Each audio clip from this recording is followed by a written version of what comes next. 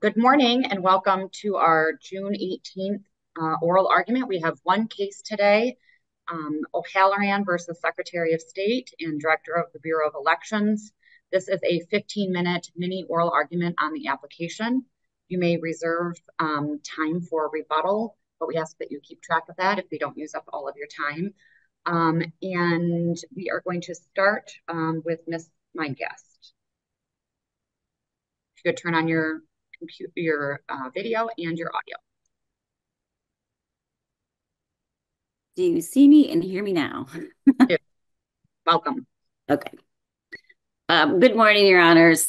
Heather Guest on behalf of Secretary Benson and Director of Elections. I'd like to reserve 2 minutes for rebuttal if that's possible.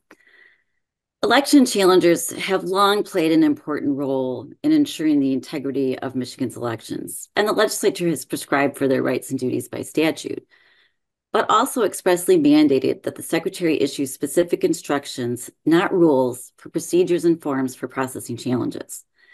Here, the Court of Claims erred in 2 ways. First, in determining that the form and instructions conflicted with the election law, the court applied a cramped and conflicting analysis of the underlying statutes and a narrow view of what the Secretary can issue as a procedural instruction, essentially limiting her to issuing instructions that parrot statutory text. Second, to the extent that the court suggested or concluded that the form and the instructions had to be promulgated as rules, the court failed to recognize the Secretary's express and specific authority to provide for forms and instructions related to the challenge process outside of rulemaking. Instead, a careful review of the statutes reveals that these instructions do not conflict with the plain text nor legislative intent, and they were neither arbitrary nor capricious. Further, the form and instructions did not need to be promulgated as rules, where the legislature has expressly authorized the Secretary to regulate in this area outside of rulemaking. This express provision to act outside of rulemaking recognizes the unique circumstances of election administration. Here, the lower court's errors are now codified in the Court of Appeals' published opinion, the binding analysis of which threatens the Secretary's ability to issue timely and effective instructions going forward. We therefore ask that this court grant leave and reverse. Thank you. At this time, I'm going to take questions from the bench. Okay.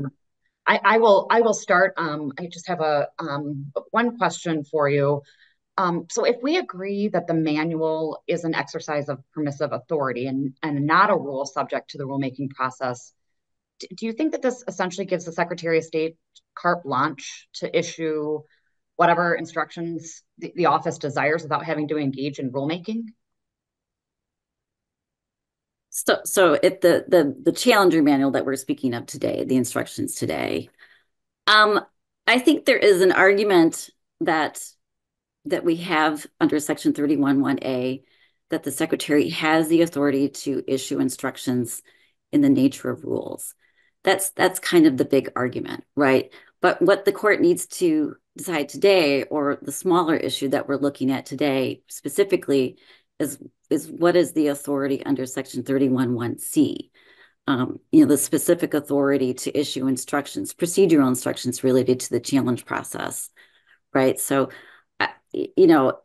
and our argument is, of course, that we fall within procedural instructions and rules aren't even implicated here because we're well within the specific authority given to the Secretary in the specific statute in the election law. And so, we don't need to have this bigger issue or bigger discussion or the scope of what the issue instructions and promulgate rule language means in 31(a). Okay, thank you. Justice Barra? Well, following up on that, the plaintiffs claim that there's an actual violation of law with respect to recording of challenges, and they point to Section 727. And I note in your reply brief, you say, well, while it says that in 727, they don't offer any reason why it should be imported into subsection 733, which allows you to make instructions and rules. But when we're looking at express language of a statute that says everything should be recorded, why shouldn't we conclude that that is a rule rather than an instruction? And help me understand what the difference is between a rule and an instruction. Clearly, the legislature identified both, but it would seem to me that a rule would be something stronger than an instruction. And when we're talking about hey, I believe I've got the authority to not record everything when it expressly says in section 7272 that I am supposed to record everything. Thank you, Your Honor. So, right, let's go to the language of Section 727. It's really important here to understand the differences between Section 727 and 733, right? So 727 imposes a recording requirement only for challenges made under 727-1, right? So we're talking about only two types of challenges where the legislature has actually said, we want this process to be followed. We want this recording process. If you look over in 733, which is the credential challenger, essentially where you find most of the credential challenger authority, the legislature did not import the process over from 727-2, right? It has not provided any sort of textual requirement for following the recording provisions over in 727. It sort of left this space within the Secretary's authority to issue procedural instructions for. So it's important to look at what kind of challenges we're talking about and who's making them as far as whether there's a specific requirement that applies. And so in 733, where there's no recording requirement, there's no specifics as to who challengers, should direct challenges to or their communications to.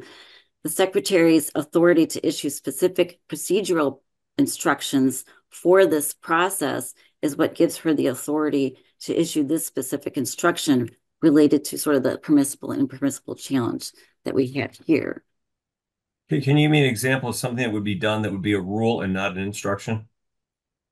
So I think from the way we've looked at it, a rule would be something where we do not have sort of a sufficient statutory tether to make or to give the instruction that we would like, right? There isn't sort of a sufficiently strong jumping out point from the actual textual language. And I can think of one example, not on challengers, but we recently did a rule set for this court should be familiar with affidavits of identity, right? And so in that rule set, so what we wanted to do with respect to affidavits of identity was to require candidates to disclose in which counties they had run for office, because this information will assist us in determining whether people's campaign finance statements are up to date, right? But the statute 558 didn't give us the authority to ask for that information, right? And so we promulgated this part of the rule promulgation process. We put that in our rule. Like, we are now requiring that candidates disclose this information because it is a logical sort of construction that flows from the duties that we have there. But there wasn't really necessarily a specific textual source, for that instruction. All right, one more question then. Sure. Does not then section 733 require everything the secretary to be done to be tethered in some way to the text of the statute giving authority? Yes, I would agree that for all the instructions concerning credential challengers in 733, that we have to have a specific textual source, which we do here. But when distinguishing between a rule and an instruction, you said a rule would be something where there's less of there's not a textual basis for it. Well, I say everything in 733 requires a textual basis. That's my question. Do you disagree with that? Well, we have to look at 733 and what do we see there, right? And you have to, and we read it together with our power under 731(1)(c), right? So we have a specific authority to provide instructions for the challenge process, right? In 733, the legislature has sort of outlined, the rights and duties of challengers and given us guidance. There's guidance in there for what they can and can't do, right? And at the same time, we have the authority to make the procedural. The legislature specifically mandated specific instructions for this process. And so that's what we've done. And the grounds for the instructions really do, depending on which one you're talking about, right? Permissible challenges, liaison, all of that. There's a textual source that we can use as a hook for the instruction. Yeah, I'll pass on to the rest of my colleagues. Thank you. Justice Viviano.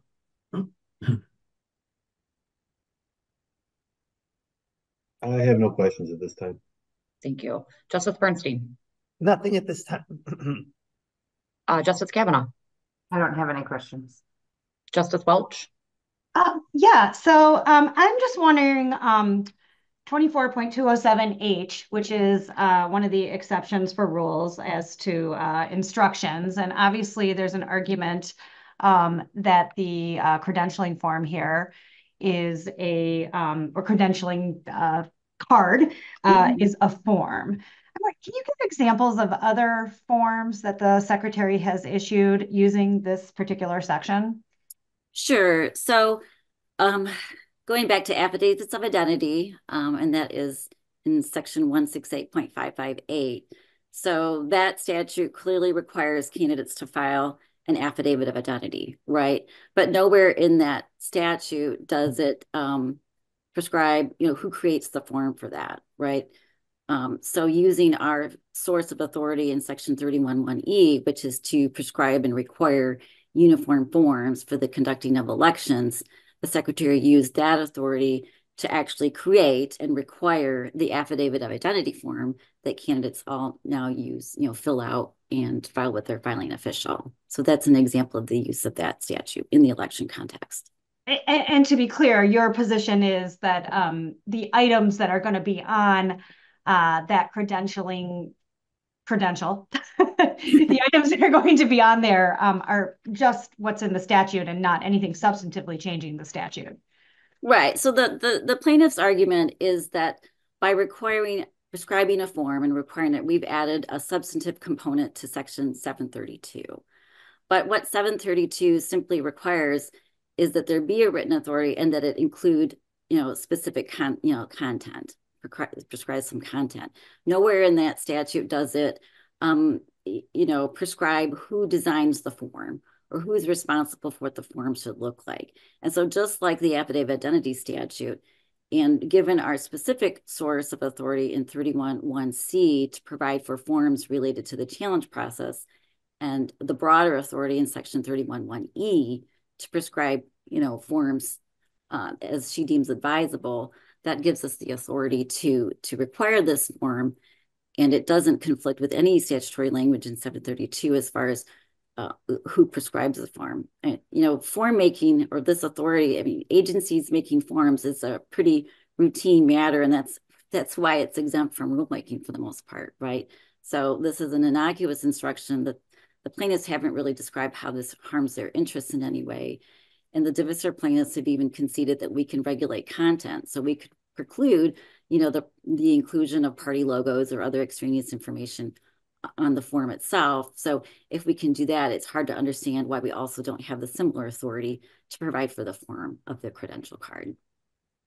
Okay, I want to turn to just the sort of power to eject folks from polling places. Is it your position, are you, there's lots of, the manual has sort of guidance about when people should be ejected. Is it your position that that conduct is disorderly conduct, or is it something different than disorderly conduct, or maybe it doesn't matter? Right. So the textual source for the instruction regarding when a challenger might be expelled, it is that disorderly conduct, right? That's, I think that's over in 733. And so the courts, the lower courts is essentially agreed that disorderly conduct related to challenger behavior could be grounds for expulsion, right? So we agree with that. So that's a favorable decision. Now, what they then said was, well, it couldn't be based on this concept of the impermissible challenges, although the Court of Claims use the word like unfounded challenges.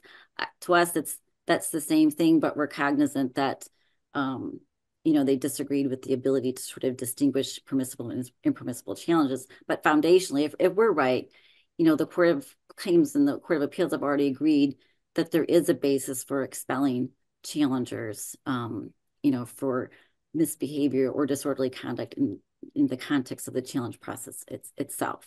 And I would note that, obviously expulsion is a last resort. It certainly doesn't happen very often. The instructions is to give warnings and to try to correct behavior before we ever reach the expulsion part. Thank you.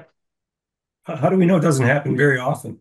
Just what, I'm sorry, 1 second. We gonna check with Justice Bolden first and Yeah, then I'm I'll, sorry. Justice Bolden? No questions, thank you. Go ahead, Justice Zara. So how do we know ejection doesn't happen very often?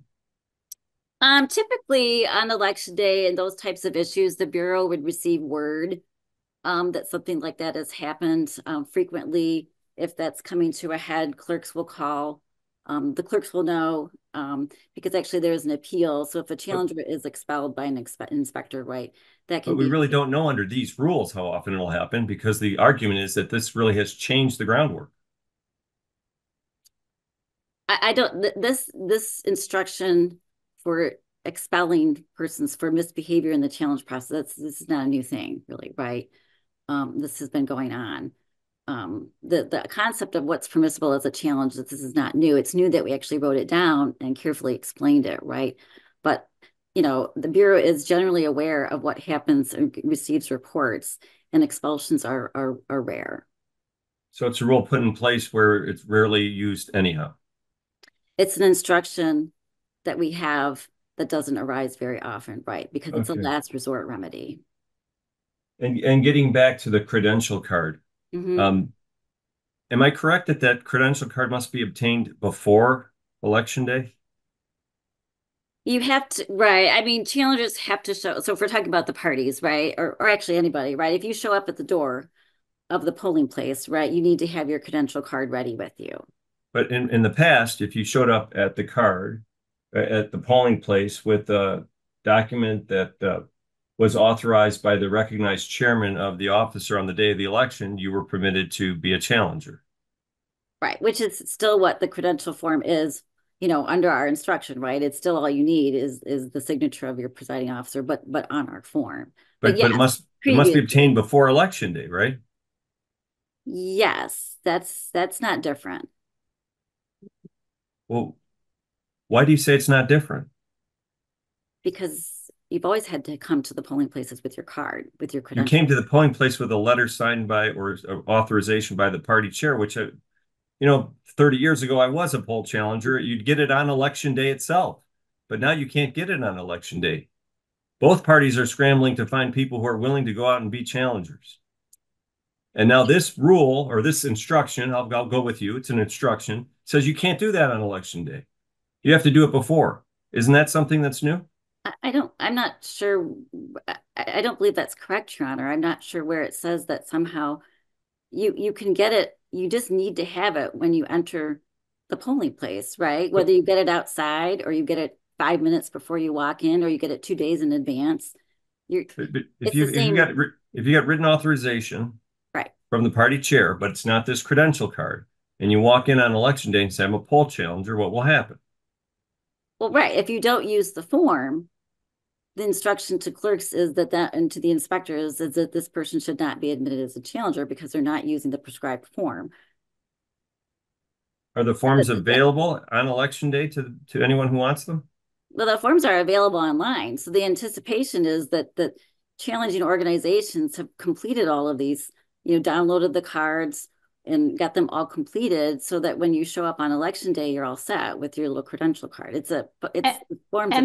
And that's no different than it's always been, correct? No, I don't think that there's nothing different about the timing of when you need to have your credential, right? You always need to have it before you walk in, to the polling place so that you can show it that you're a credentialed challenger and I'm allowed to be here, right? So there's nothing different with respect to timing. And actually, if you look at the instructions, if you don't want to use the card, the instructions specifically provide that the organizations can, create a digital form, a digital card for use on a cell phone. So that's even easier. It still should have be limited to the content that the instructions provide for. Okay. I guess I'm getting stuck on if the entire form is not completed, they can be precluded from being a challenger. But that would always be true. If you didn't have the signature on there, then you wouldn't be admitted, right? But if all it is that what all the form requires is the signature of your county chair? All the form requires, the content wise, is what 732 requires. All right.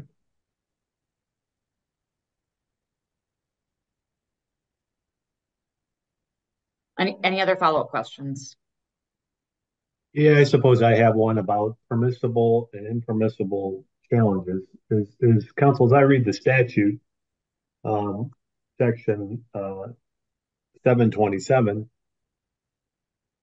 subsection 2 makes it clear that any challenge under subsection 1 must be recorded.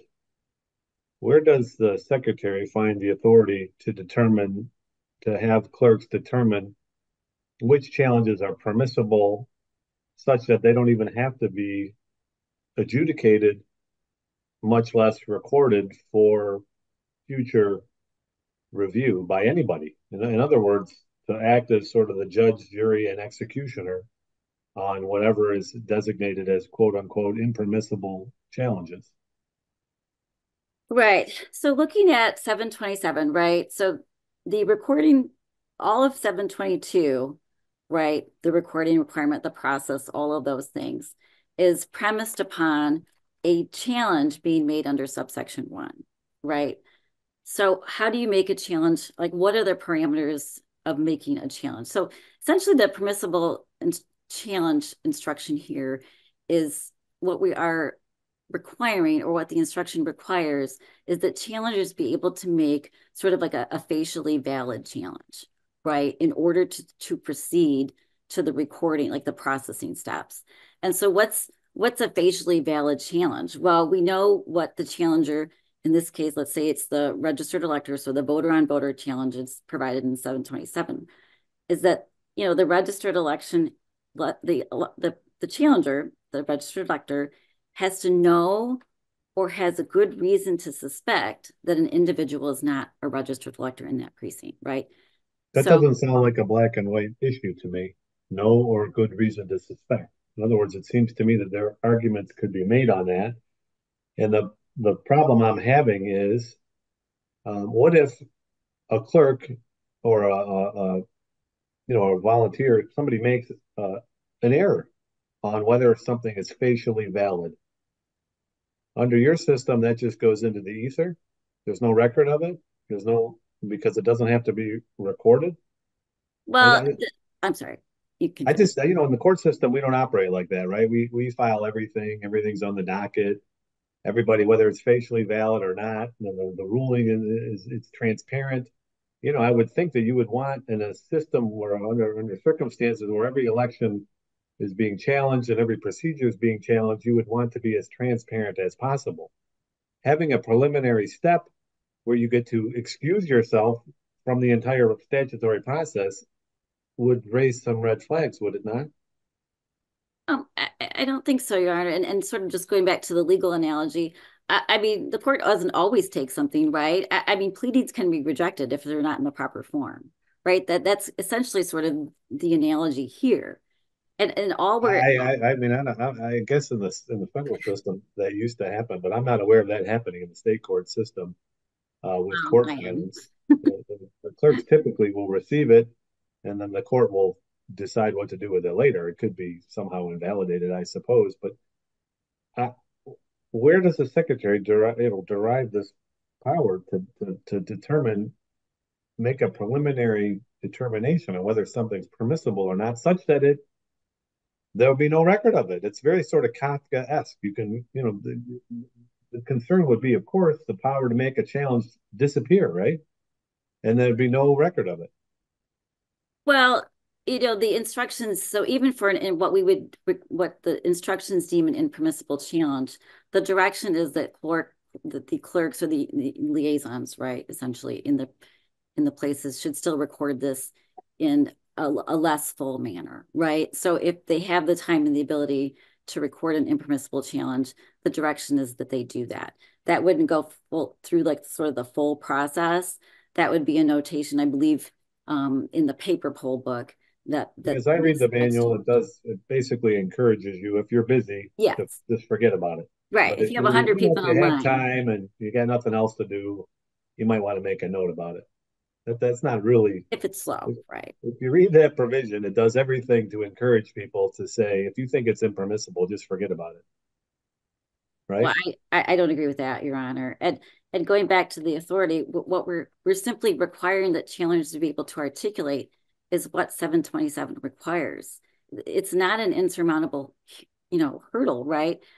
The voter has to, articulate, that they know or have good reason to suspect that someone's not registered. We know what registration means, right? There's only specific. Wait, so they just have to allege that they know or have good reason to suspect, or they have to prove it at the preliminary stage?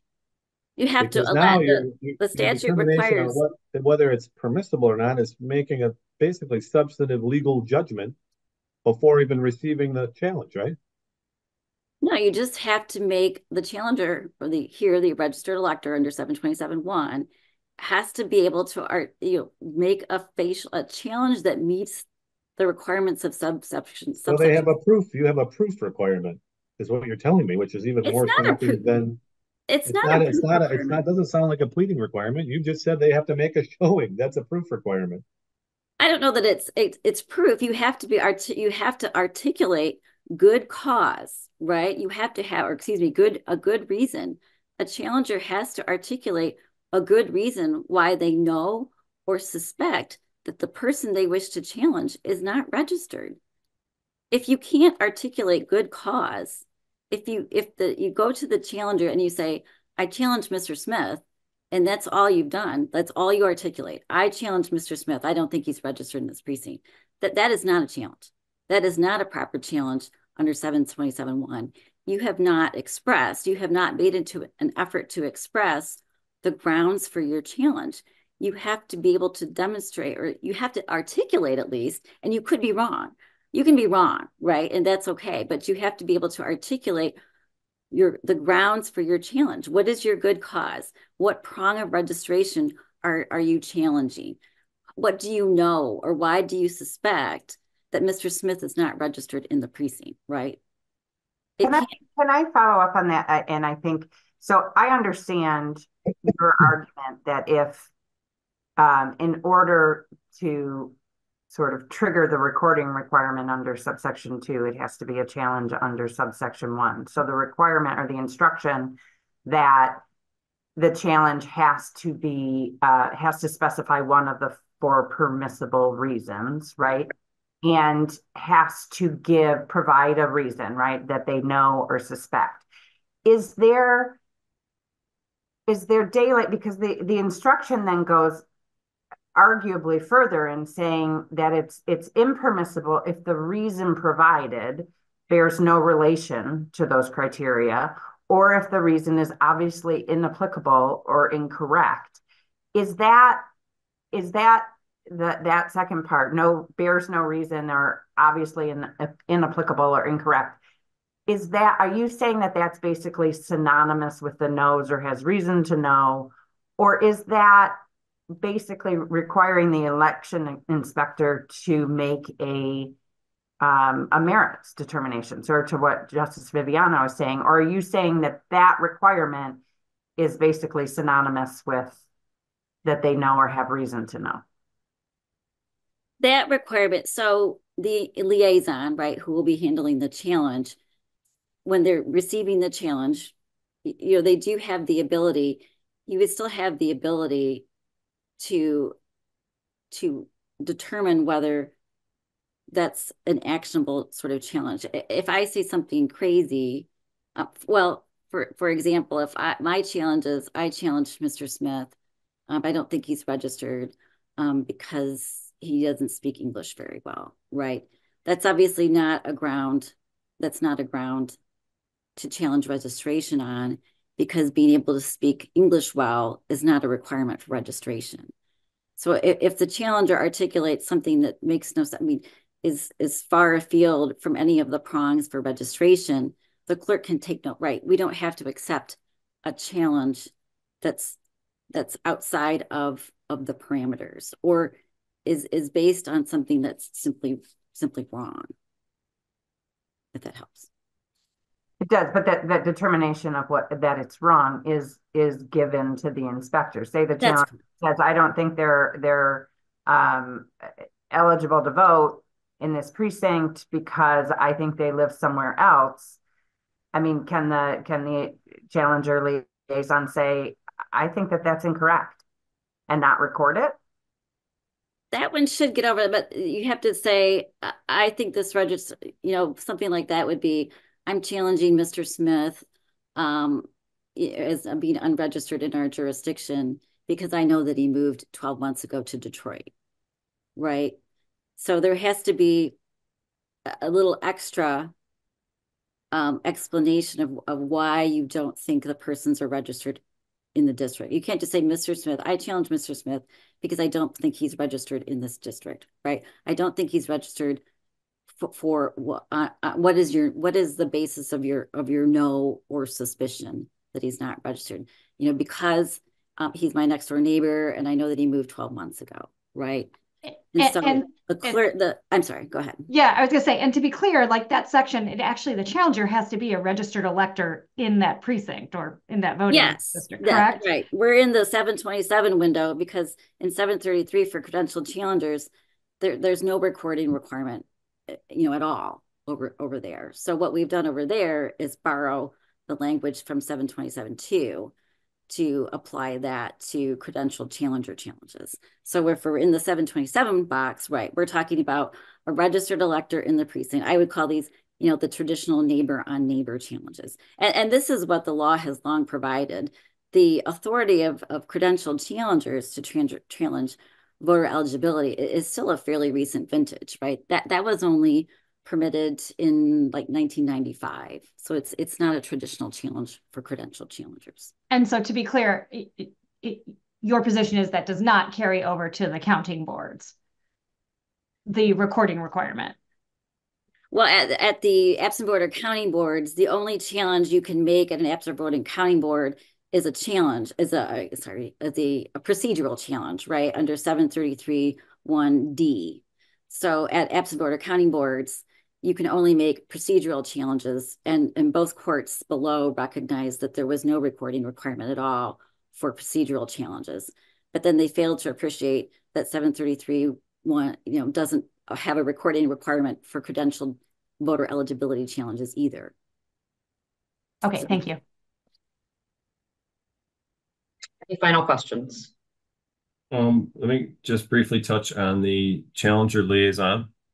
As I understood it, your position is that the difference between an instruction and a rule is an instruction has some textual basis to it and a rule doesn't.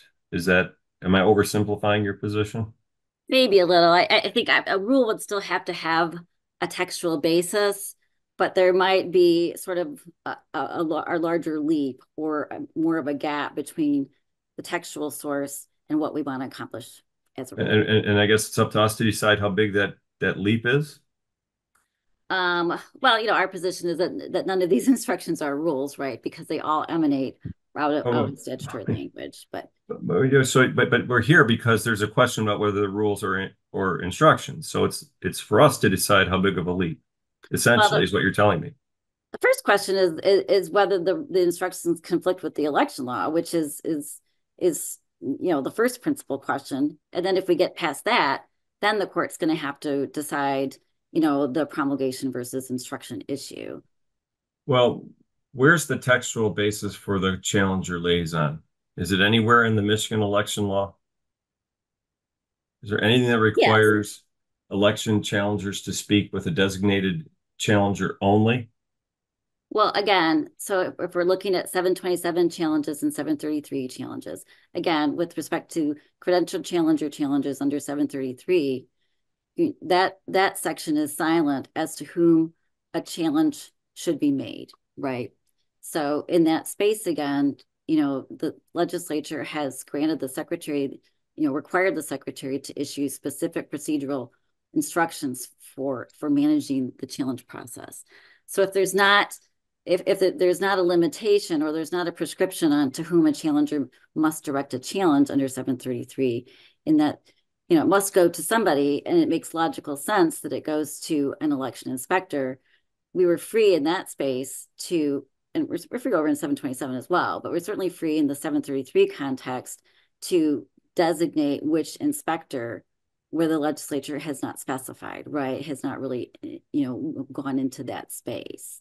But the legislature said an election inspector, not the designated election inspector. In 733, you would be talking about section 311E, which are non-challenge communications, right? So those are communications other than challenges. And our instruction is that even non-challenge communications under 311E should be directed to the liaison as well. And so our, construction of the and, right, an indefinite article, and looking at this court's words in prior case law is that, whether an a or an can mean a discrete thing is really based on context.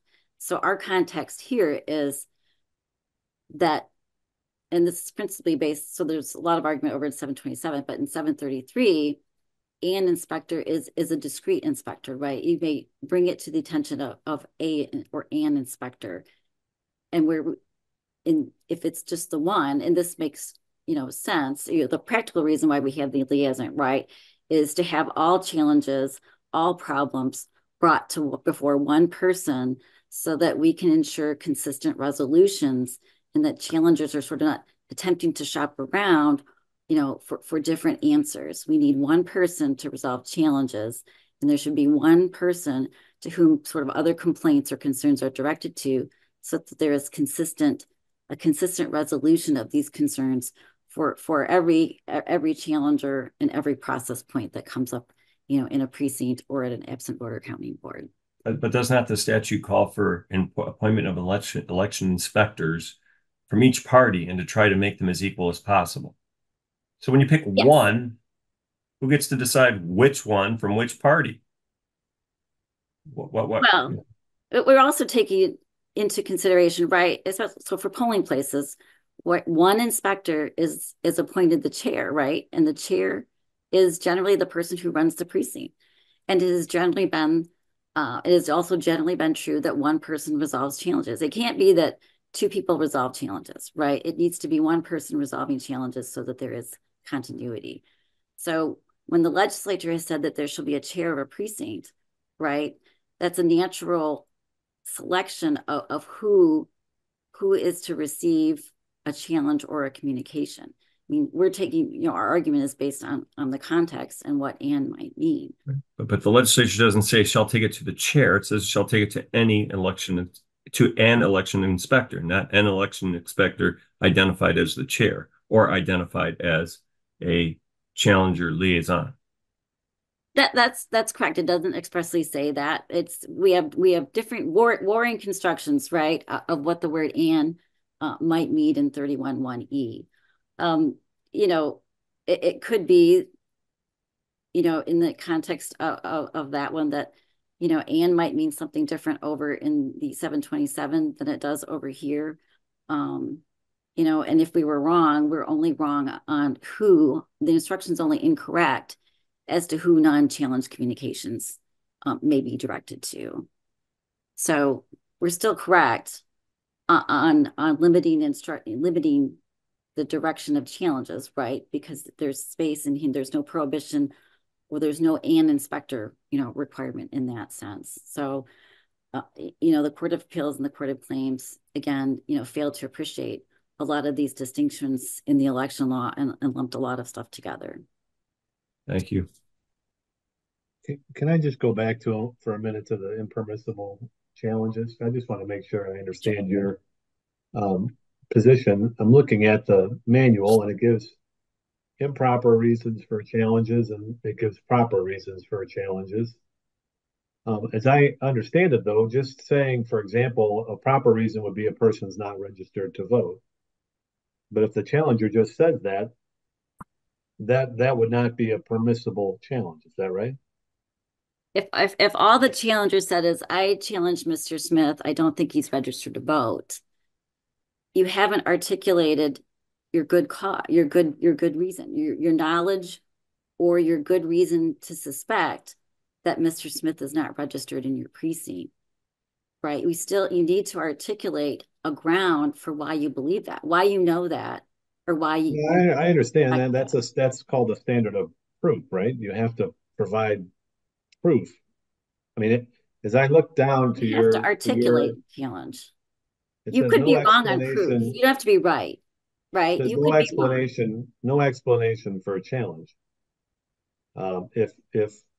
If the explanation, or if not a sufficient explanation is not given, then that's an impermissible challenge, right? If the challenger has not articulated their knowledge or why they have good reason to suspect that the person is not registered in that precinct, then they haven't made a challenge. That is exactly what 727.1 requires, right? Because the other sections, because you can't, a I'm challenger trying to can't. figure out what's left for the adjudication. So if the preliminary showing is made, is the challenge then sustained? Yes, it's not sustained, right? You go through the process then. If you clear the threshold, I've made a facially, I believe I know or I suspect Mr. Smith's not registered in my jurisdiction in this precinct because I know he moved 12 months ago to Detroit. Right. That is going to, if you say I know that, that clears you've made a facial challenge, right? And then we go to the recording process. And you could be wrong, right? And wrong challenges are still recorded, right? In other words, your challenge may not be sustained after that point because the clerk goes and they pull aside Mr. Smith and then they look in the QVF and oh, by golly, he's still registered here in this precinct. So we don't sustain your challenge, but it's all written down. What I'm trying to understand is how much room for discretion is there in evaluating the sufficiency of the explanation at this preliminary stage? There's some, right? I mean, but election inspectors and the liaisons, everybody's trained as to how challenges, everybody receives training, right? Before performing their duties on election day. All inspectors are trained, right? So they're going to be trained in this challenge process. And there's always going to be a small amount of discretion, for the liaison to determine whether you've crossed that threshold, right?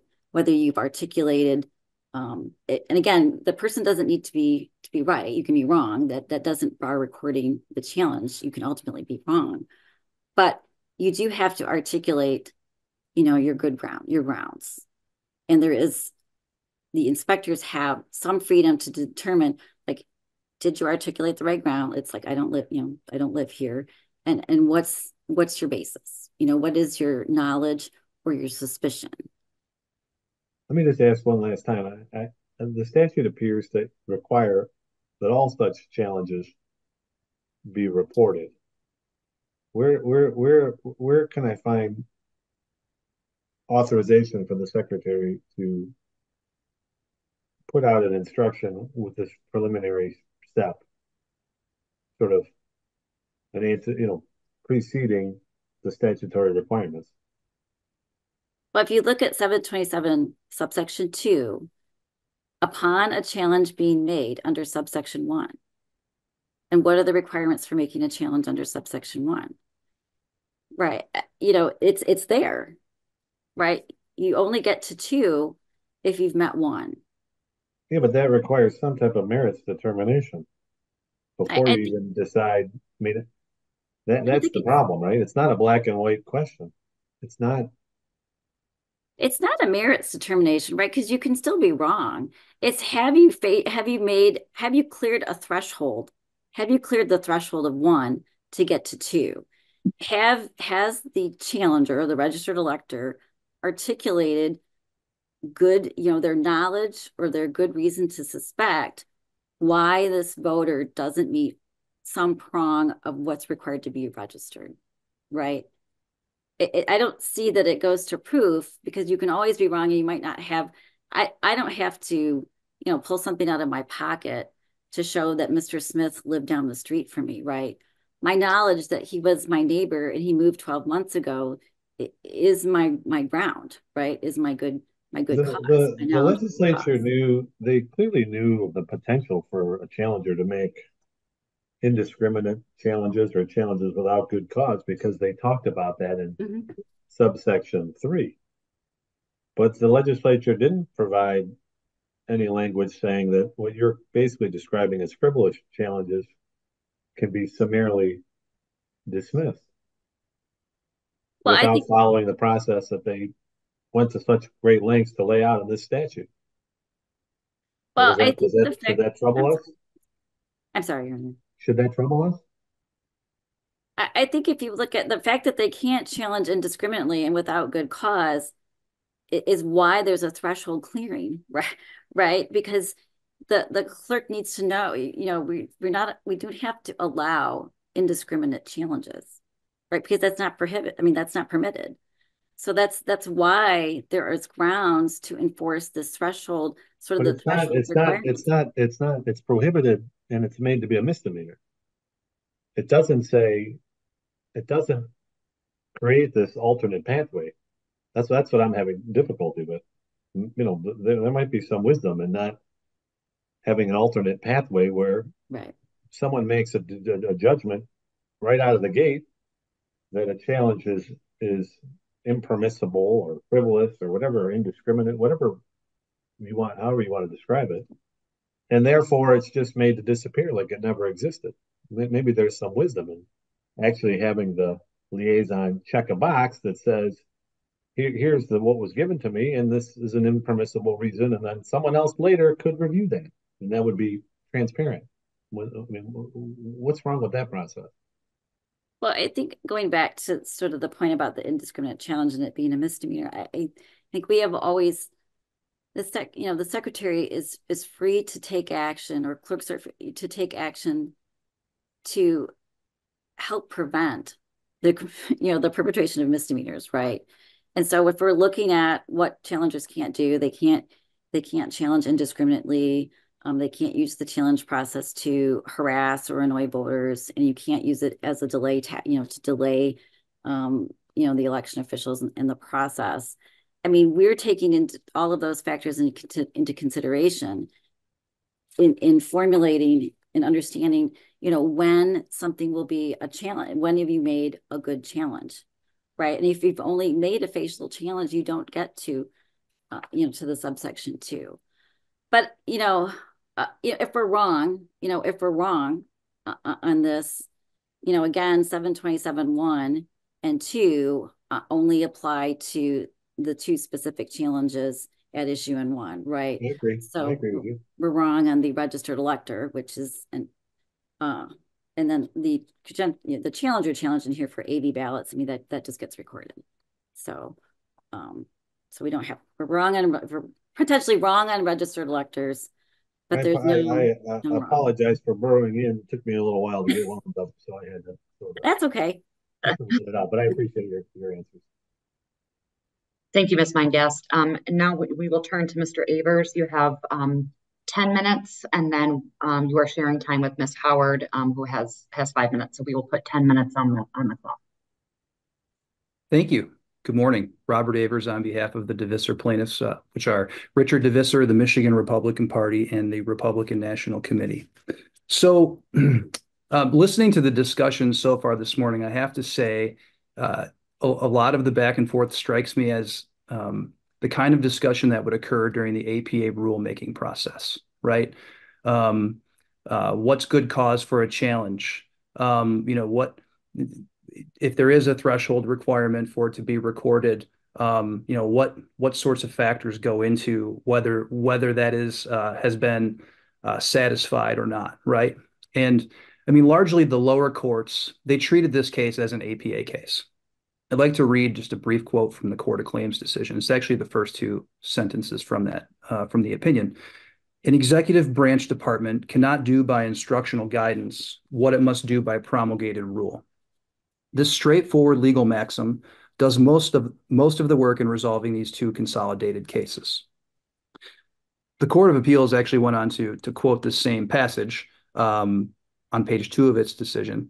And then it said, not only do we agree with this observation, we also agree with the trial court's resolution on the issues now challenged on appeal. And so both of the lower courts' decisions, the legal maxims discussed by those courts, they're clear, they're uncontroversial. When the secretary takes an action that is in the form of a rule as defined under the APA, then both the APA and the Michigan election law require compliance with the APA rulemaking process. And absent compliance with that process, the rules are invalid. That's exactly what happened here. It's black letter law under both the APA, the Michigan election law, and under this court's precedent. So with that, I'm happy to take the court's questions. Thank you. Justice Zara. Thank you. Justice Zara. So the statute does indicate that the secretary can make rules, I'm sorry, instructions or promulgated rules. Can you help us understand the distinction and how we draw a line as to what is an instruction and what is a promulgated, what is a rule that needs to be promulgated? Sure, that would be any rule that fits the definition of a rule under the Administrative Procedure Act, which is MCL 24.207. And I mean, obviously, there's exceptions to the rule. I understand that the secretary has taken the position that some of her rules here fall within those exceptions. But generally speaking, simply put, any agency standard or policy or instruction of general applicability that implements or applies the law enforced by the administrative agency is a rule. And I hear the Secretary's Council talk about how their instructions are, quote, tethered to the Michigan election law. That sounds to me a lot like standards or policies that are implementing a law that's administered by an agency. So if we So agree with, if we agree with you on the first, your opening statement, the first two sentences from the Court of Claims, and then as adopted and expanded and expounded upon in the Court of Appeals, is there any work for us to be done as to whether there's violations of law on some of these instructions or rules? Or do we just send it and say you have to go back and do a rulemaking? So, of course, an agency can't promulgate a rule that conflicts with law, right? I mean, the rules have to yield to laws that are enacted by the legislature. So it would be the Devisser plaintiff's position that all of these rules here, even if the secretary went back and promulgated them under the APA, they conflict with the Michigan election law. So those rules, even if promulgated, they would be fatally flawed in that regard. So what remedy are you seeking here? A declaration that these are all invalid, or we say no, these are in the form of rules. Go back and promulgate your rules. Do a public hearing. Maybe they look differently afterwards, and then if they still look like they're violations of law, is that something that can come back? So the remedies that we saw at the Court of Claims were both, right? We sought a declaration that these were rules. These were both rules under the APA, and they're invalid rules because they were not promulgated under the APA. And then separate from that, we also sought a judicial declaration that each of these rules are invalid because they are inconsistent with the Michigan election law. Now, I would say that a lot of this sort of back and forth as to whether these rules violate the Michigan election law or are inconsistent with the Michigan election law, they could have been worked out through the administrative rulemaking process. And in fact, we just saw that in the absentee ballot signature verification rules that were promulgated by the secretary over the last 2 years. There were, I don't want to use the word problems, but there was some disagreement with the Joint Committee on Administrative Rulemaking about the substance of some of those proposed rules. And, that's known as JCAR. They pushed back on some of the substance, and there were amendments that were made to the proposed rule set. All right, thank you. Justice Viviano.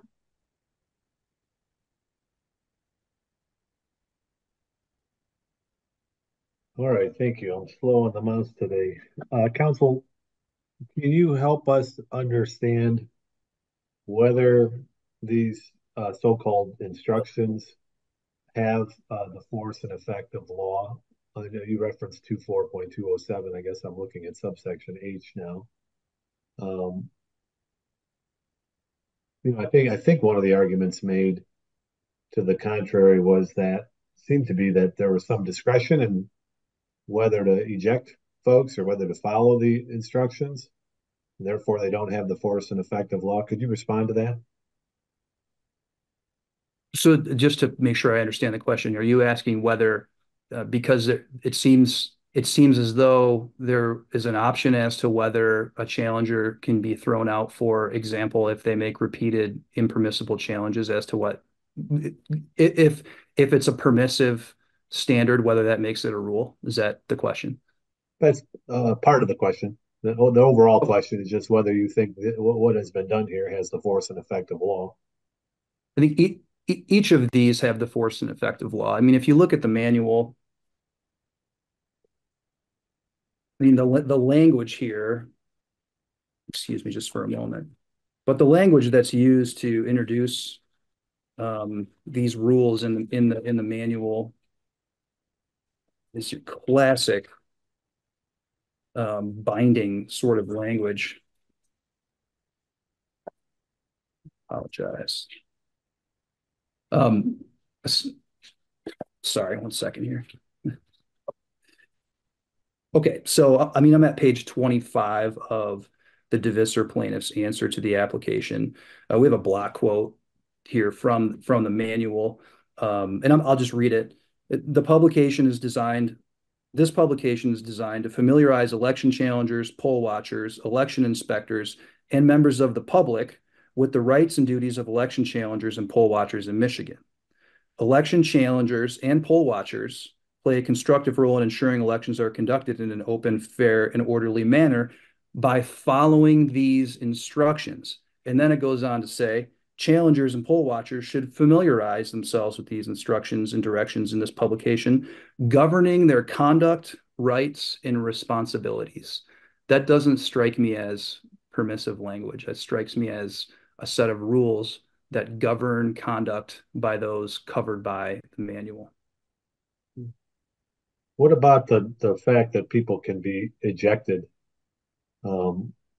if they don't conform to these rules? Is that something we should be considering?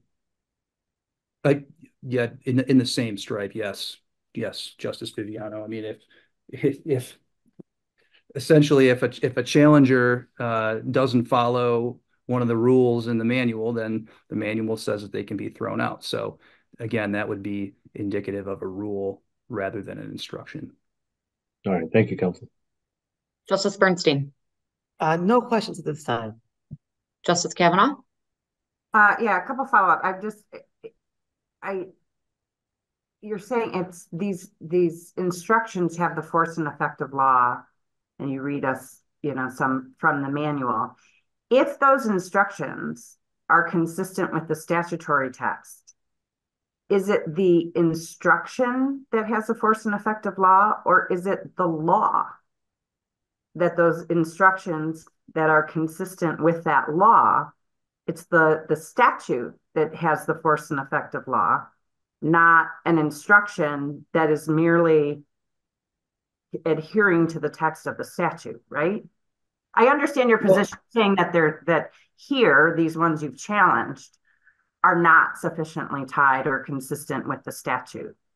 But if we were to disagree with you and say, I think that they are sufficiently tied to the statute and are an instruction, properly an instruction, then it's not the fact that the manual says you have to follow them. It's not because it's an instruction that gives it the effect of law. It's because the statute upon which they're based is the law, right? So when I'm answering Justice Viviano's question and I'm reading the passage from the manual, what I'm getting at there is the definition of a rule under MCL 24.207. It includes language that says it has to be an agency regulation statement, standard policy ruling, or instruction of general applicability. And what I'm getting at there is that language that goes to the general applicability piece of the rule, the definition of a rule. And so if these, if these are not rules and they're truly instructions that are consistent with, they're firmly tethered and consistent with the Michigan election law, then I would agree with your position. In here, my clients did not ask to rescind the entire manual, right? I mean, I think the manual is 27 or 29 pages long, and they only sought to challenge a handful of the provisions that are in the manual, and it was they were provisions that we felt were rules under the APA, and at the same time also happened to be inconsistent with the Michigan election law. So I think I answered your question. Okay. I want to jump to 727. So the fact that 727(2) says upon a challenge being made under subsection 1, that is the trigger, if you will, of a recording requirement, right? And subsection 1, it says that they know or have good reason to suspect that the applicant is not a qualified and registered election or elector of the precinct, or the name in the book. So doesn't the fact that 2 says you have to determine it, like only those that qualify under sub 1, doesn't that, we may have disputes of how far they can go, but at a minimum, doesn't an election inspector by statute have to determine whether or not it's in fact a challenge that meets the requirements of 1, which is the knows or has good reason to know. So there is some discretion, right? Like they have to determine at some level that in fact it's a 1, right? That it's a challenge to the whether or not they're a qualified elector in the precinct. If that inquiry requires making a thumbs up or thumbs down call as to whether the challenger has good reason to suspect, then I would say no, because I don't think you can make that determination without adjudicating the challenge in the first place. Well, what do you do with Ms. Meingaff's example of saying somebody who says Mr. Smith is not an elector in this precinct because I'm his neighbor and I believe he moved 12 months ago. That's enough to get to 2 and have to record it. He can be wrong, but making that determination. So the fact but he has to say that part, right? Like otherwise I don't think he lives here because he's my neighbor and I think he moved 12 months ago. That's what brings you into sub 1, right? So just saying, I don't think he's a qualified, would you agree that just saying, I don't think he's a qualified elector is insufficient to bring you under 727 sub 1? The way it ought to be handled is under the law, they should adjudicate the challenge.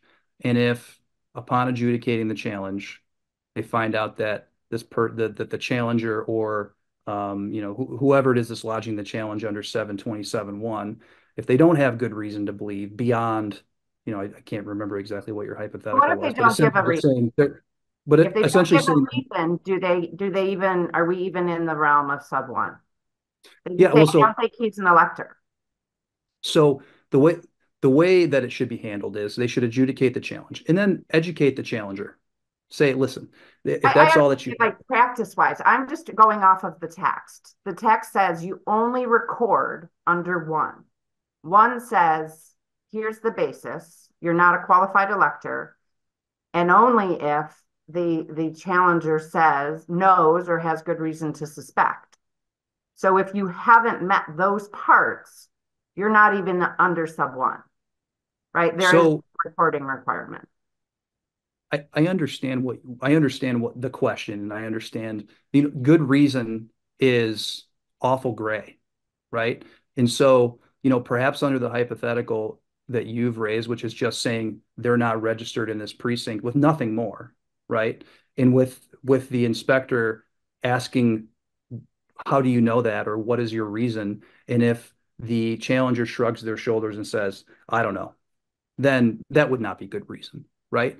But is there an ocean of possibilities that lie within good reason, right? If I say, well, I've lived in this precinct for 3 years and I go for a walk every day and I've never seen this person before, is that good reason? No, I agree, but doesn't the manual only say you have to require this, right? Like, it is an ocean, and there are also, we could stay here all day and talk about different hypotheticals, right? The instruction is trying to say to how people in the polling place are supposed to handle those situations. Like they're the ones in the sea of the gray, right? So doesn't the instruction just say, look, at the statute requires eligibility and knowledge or good reason. So that's what's required, right? Now, whether or not that's true, whether or not it's good reason, whether or not he made that up or whether whatever, it's recorded, it gets resolved. It might carry the day, it might fail, whatever. But whether or not it's even one that needs to go to that determination of merit is the question that we're dealing with, right? Whether or not the instructions adequately put that statutory language into practice. So I guess I might have lost track of your question. Well, I was to say, I mean, do you agree that that we're in the realm of an election inspector having to make some kind of determination of whether or not the statutory criteria are met? And the manual says you have to give the 4 reasons and you have to give the knowledge or good reason of why you believe that. 4 criteria and give knowledge or that. I understand there's a second question or a third level sort of that I asked Ms. Meingast about, which was arguably like can an election inspector be making sort of a merits determination, right? Where they think it's objectively, I forget what the language is, it's objectively not, it's obviously inapplicable or incorrect, right? That sounds to me like maybe we're getting into more of a merits or a proof sort of requirement, which may go too far. But at least given one of the 4 reasons and requiring the challenger to state their knowledge or good reason for believing that is just saying what the statute requires, right? No, subsection 2 actually doesn't say that. Subsection 2 says upon a challenge being made under subsection 1. It doesn't say upon a challenge being made based on good faith or good reason to suspect or anything like that. So I don't. Isn't that what one requires? I disagree with that. Okay. If a challenge is made under subsection 1, it needs to be recorded under subsection 2. It doesn't need to be. I mean, obviously, we're not saying that all of those challenges need to be sustained, but it needs to be adjudicated. Okay. Justice Welch. So just continuing on the hypotheticals that Justice Kavanaugh started. So what if the reasons given are not sort of under the manual, not valid reasons for a challenge, but other reasons? As you said, the universe could be large. What if a challenger does repeated challenges like that are not, and maybe they even get adjudicated, but they're not like valid reasons for challenging an elector.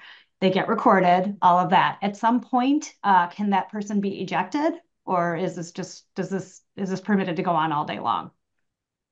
Well, I mean, I certainly hope it wouldn't go on all day long. I mean, I think, communication among inspectors and challengers could go a long way. I mean, I'll say this: interfering with an election worker is a misdemeanor under MCL 168.931B. And harassing or delaying voters is also a crime under MCL 168.7273.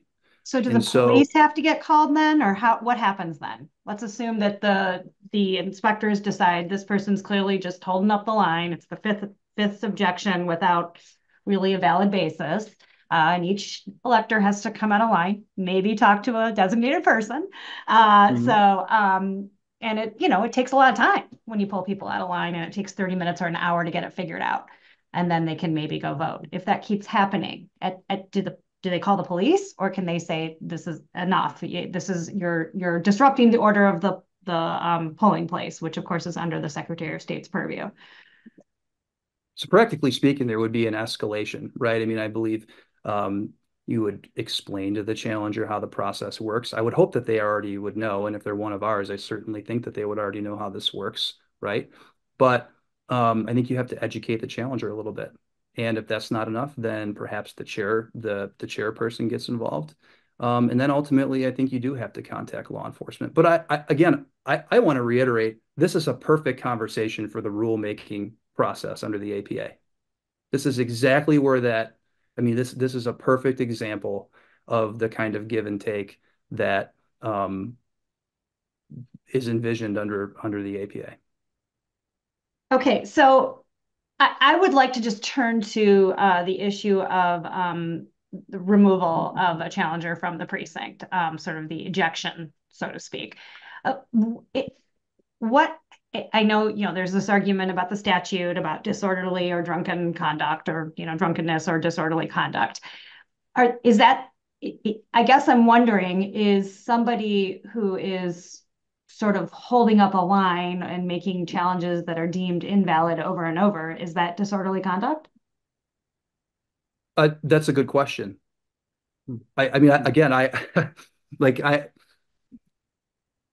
here, there's this great tension, right? I mean, challengers have rights too. They have a statutory right to be there Sure. under several statutes in the Michigan election law. Voters have the right to vote without being interfered with. Election workers have to do their jobs, and there's criminal penalties if you interfere with that and if you get in the way with it. So it certainly seems to me that there's some space between all of these rights and these duties, right? I would say I'm sure there's a sea of case law on disorderly conduct, and when is it disorderly and when isn't it? I'm sure it's highly fact specific, and I'm confident that we could apply those factors to if a challenger is really acting out to that extent. I'm confident that the legal system has the sufficient tools to deal with that. Okay, I have nothing more right now. Thanks. I have nothing more. Justice Bolden. No questions. Okay, I just have one follow-up to what Justice Kavanaugh was asking, and I just want to be clear on this. So if a challenger says, I challenge that this person is, that they're not registered here, and says nothing else, that does not get recorded. They have to indicate some reason of why they're challenging. Whether it's right or wrong, but they have to state some reason. Would you agree with that? I would not. Okay. And you think that I mean, just hear me out for a second. So you could have a challenger that every other voter that comes forward, they can say, I challenge this. I do not think that they're registered to vote here, and they say nothing further. Each one of those gets recorded and adjudicated. Well, so you change the fact pattern a little bit. So let's take the first hypothetical first, right? Which was, I think your question was if a challenge is raised and they just say this person's not registered in this precinct, right? I mean, I think that was the question that you asked. To me, when you adjudicate the challenge, you're going to get more information from the challenger. Why do you believe that? How do you know that? Right. That wasn't my question. My question was, when those words are said, I do not believe that they're registered here. That's enough for it to move on at that point and to go through the process. That's correct. Your position. Okay. Yes. Now, yes. Same thing. I mean, that's what the law says. That's what the law says. Same language is being used by the challenger, and they're doing it with every other voter that comes in. Same language. So Mr. Smith comes in and they challenge Mrs. Smith, they say nothing. And Mr. Johnson comes in, same challenge.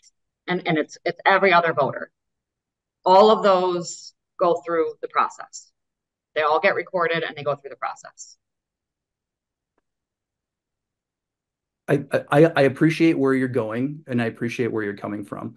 And again, at some level, the inspector has to communicate to the challenger, and there has to be this collaboration between the inspector and the challenger. Hey, this is how this process works. You can only challenge for these reasons. You need to have good reason, and you're not giving me any more reason. In fact, you're making all of these people, you're delaying the process for all of these people. So I either need you to give a more articulate reason, or don't make a challenge until you can, right?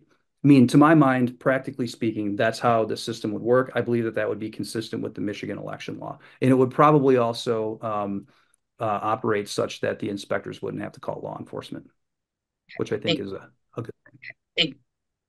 Any follow-up questions? Any questions? Okay. Thank you, Mr. Avers. Ms. Howard.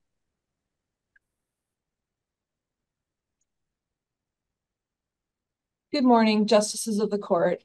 Ann Howard, attorney for the O'Halloran plaintiffs. I'm honored to address your questions this morning. Your first question addressed whether the challenge provisions of the manual are consistent with Michigan election law.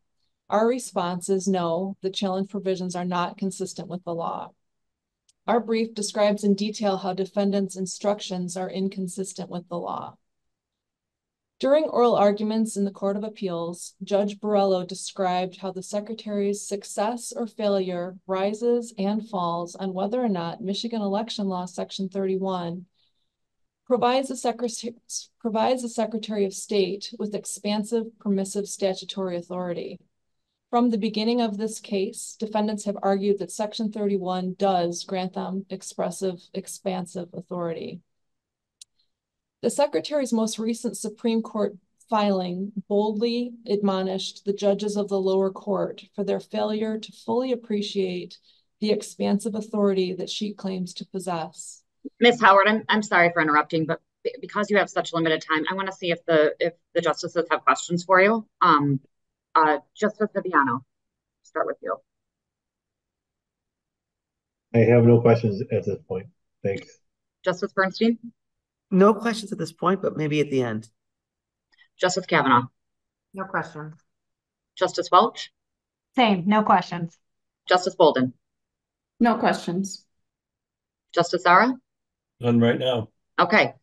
You may continue, and I'll ask at the end of your time if anyone has, or anyone speak up if you have questions as Ms. Howard is speaking.